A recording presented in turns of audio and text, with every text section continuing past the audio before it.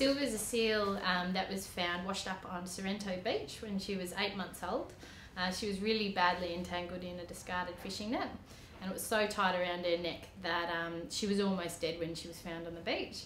And she was brought here to Melbourne Zoo, where the vets operated on her and they actually had to cut the net out of her neck. The wound was so deep that it took a long time for her to heal, and so she had to stay here at Melbourne Zoo. In regard to entanglement with seals, and particularly with Australian fur seals, what we see is a high prevalence in young animals. And the reason for this is that particularly yearlings, when they're first exploring their environment, they're very inquisitive, they're playful little animals. They like to roll around in kelp and explore their new environment, their new aquatic environment. And part of that is that marine debris will float on the surface, but also in the water body. And seals see it as a play item. So anything that has a loop in it, inherently, they'll find a way of putting over their head.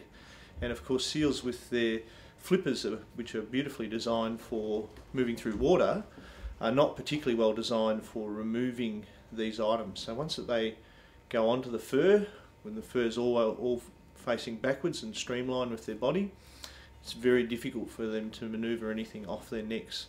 And what happens is that these kinds of entanglement items, which is really varied, it can be things like, as we see quite a lot, commercial fishing net, recreational fishing line, monofilament. We even see things like goggles, dive goggles that again have a loop in it. Seals will find a way of putting over their neck.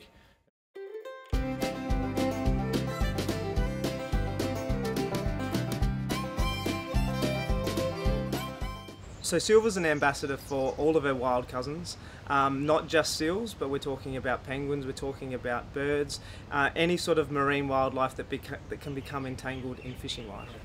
So ambassador species are really important for all of our community conservation campaigns.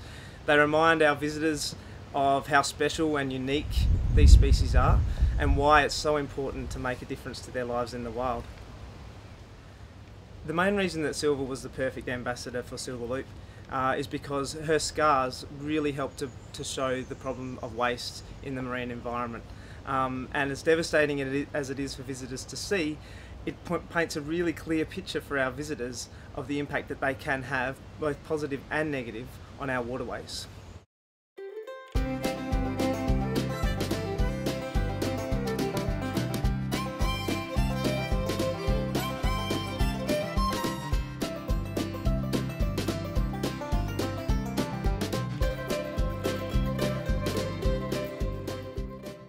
We've had thousands of animals here at Melbourne Zoo, but I'd say none of them have had quite the impact that Silva's had.